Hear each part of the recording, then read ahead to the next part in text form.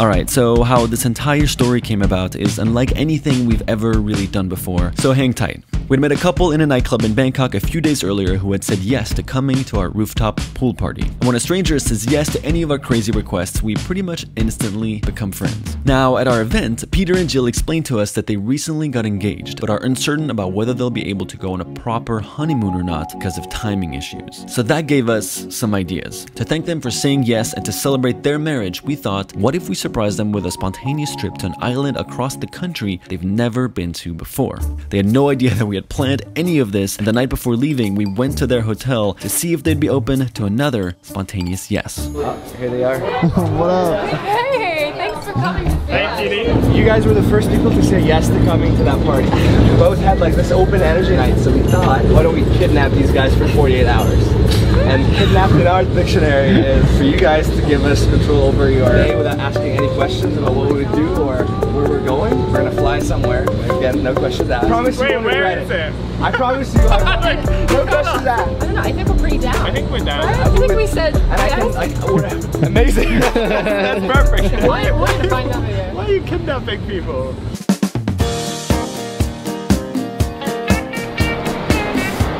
They're right there. They showed up. Yeah, we showed up. Did you plan this before you came to Bangkok? No.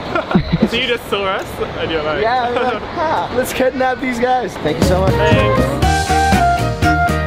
Never seen people kidnap. We're excited. I love it. Third wheeling, back at it again. There's all these empty seats in the plane, but I'm sitting right here.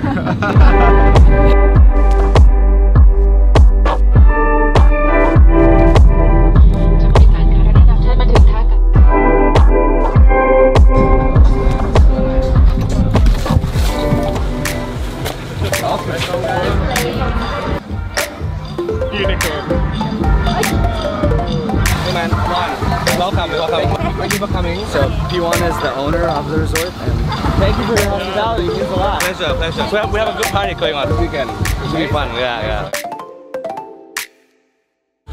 It's beautiful. This is actually a perfect beach, you guys. We're now gonna go to your room. I'm feeling nervous, and I don't know why I feel nervous. Oh boy. All right. Oh gosh. Welcome. Oh, it's beautiful. Yeah. Oh my god, there's like a pool right here. Whoa. And then. Oh my god. Happy honeymoon, guys. Oh my god.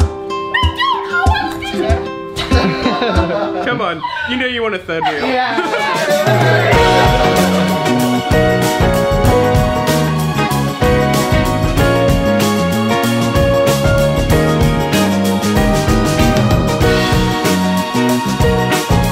Are you actually supposed to sleep in these? I don't think Seems so. like you're gonna wake up with petals where you don't want them to be. Alright, so Matt and I joined Ammar last night, and we're gonna be surprising them all day today with a little pre-wedding treat. So basically, we're gonna take these guys through the Yes Theory pre-wedding bootcamp. To start things off, we actually have a beach oil massage. Oh my god. Don't get too excited. I just want you to be in a very comfortable setting because we're gonna ask you very uncomfortable questions. So, I'm ready. here we go.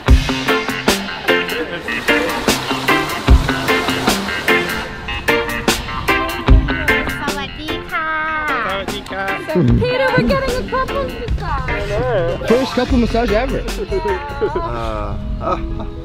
A young couple in love. What a beautiful thing. Now, on one side there's comfort, but on the other side of marriage, there's a lot of discomfort. So we want to get you guys ready for that other side. But what do I know about marriage? Absolutely nothing. I've been in one relationship my whole life, and it didn't last very long at all.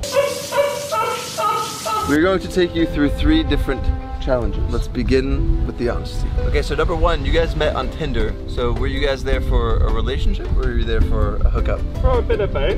Alright, how about you, Jill? I was definitely looking for a relationship. And what were your first thoughts about each other? Well, she was like 2.5 hours late and spent the first 10 minutes on Instagram while I was trying to talk to her. So it wasn't a great first impression, but then she was pretty hilarious, so. I admit it, I was terrible. What has been your favorite feature in the other, and the feature you find most annoying? Ooh, that's a good good one. And what really drew me to him, what I found very attractive, is he's a very ambitious person. His worst trait, I would say, okay, I know it. He can be a bit neurotic. Like he micromanages if he's really tired. All right, Peter, hit us. Her best feature is that she's super understanding, reasonable, and kind. All right, worst. Let's get to the uncomfortable stuff. I might need a bit longer. What do you think I think is the worst? No. That's not how the game is played. I mean, you're getting better, but sometimes a bit scatterbrained. If we agree that we're gonna meet at a time and a place, half the time you're still asleep or completely forgotten. You're careful with every word. Hey, that's the secret. Yeah, you guys have completed the first task of the day, and after your massage, Thomas and Tipton will take you to the next one, flexibility. Didn't see me up on that tray, did you? Today's class is all about flexibility in a relationship, and I'm definitely a guy for it. I've never been in a relationship that lasted more than 3 months. The key in any relationship is not only to give yourselves the flexibility to grow together, to grow individually, and nurture each other's passions. Let each other do anything you want. Not sure if it's the best advice, since I've never been in a successful relationship. Don't trust anyone, don't trust anyone. Well, let me tell you about flexibility. I've been married to 3 men for 3 years making videos, and they stretch you in all kinds of ways you were never expecting. I can do a split. Would you say about each other that you're flexible? Not physically, because no one can beat me. I think we're very flexible, actually. You're just so beautiful. Wow, I think that's something. I learned a lot about flexibility in a relationship. We'll never be happy. What did you guys actually think of this kind of crappy advice? I think we learned what not to do. Welcome. Sit, please. I'm Yes Theory's editor. And editing, I've learned, is a lot like marriage. It's extremely nerve-wracking. One thing I've learned from editing is patience. Say I'm editing for 4 hours and I think it's awesome, and I finally watch it back and I see that it's not as funny as I thought it was. You smash the computer and quit everything and delete all the videos on the channel. You take a breath, start from scratch, and you slowly go through it. Jill, at the wedding, there's a floral decoration and you had it in your mind since you were 7 years old, exactly how you wanted it, and you look at it and it's not at all the way you thought. Do you tear up the flowers from the garden, go to the nearest gardener, shove it down his throat, and kick him into the nearest pond? No.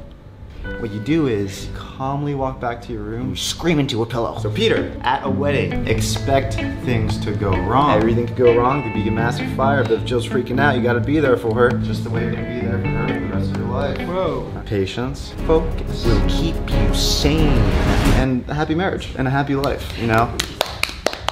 Thank you.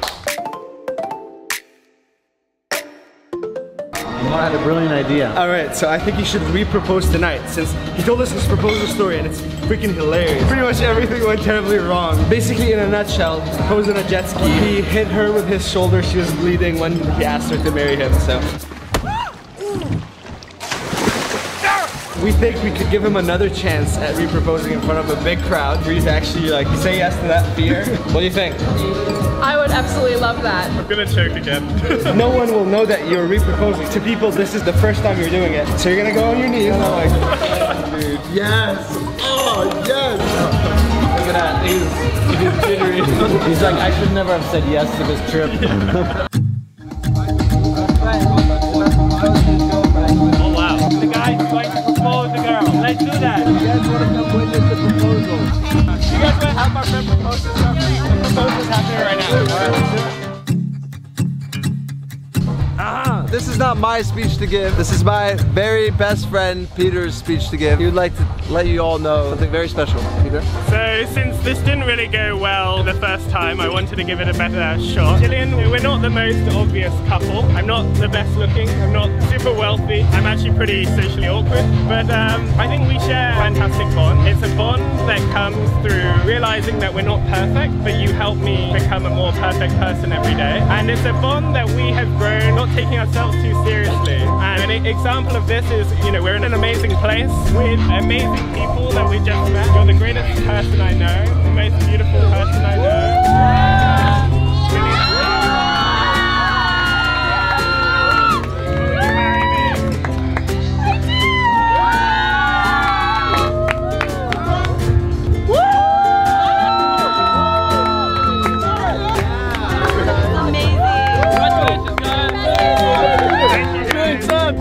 I got it better this time. This was truly a memorable time for us as much as it was for Peter and Jill. We got to learn a lot about what it takes to build a strong and sustainable relationship, obviously as we gave them some of the best relationship advice they've ever heard. I'll never be happy! All jokes aside though, one specific lesson I was reminded of on this trip is that the key to any fruitful relationship or friendship is to always be invested in the other person's growth. Also, 3 years ago today, Ammar, Matt and I uploaded the very first video we've ever made together. So happy 3 years to the best partners in crime I could have ever asked for. Alright, off to Matt. What is going on, guys? Thank you so much for watching this video. I know this looks weird, but we are currently in our hotel room in Budapest right now with T-Boogie.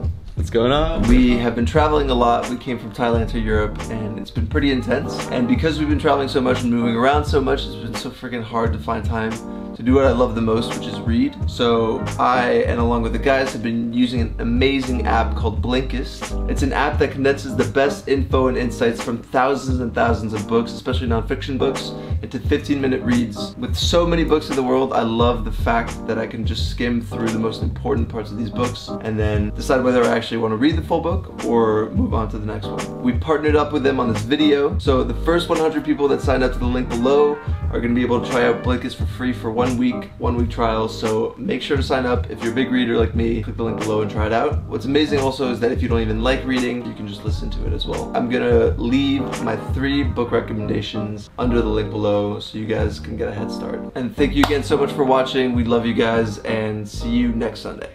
Much love.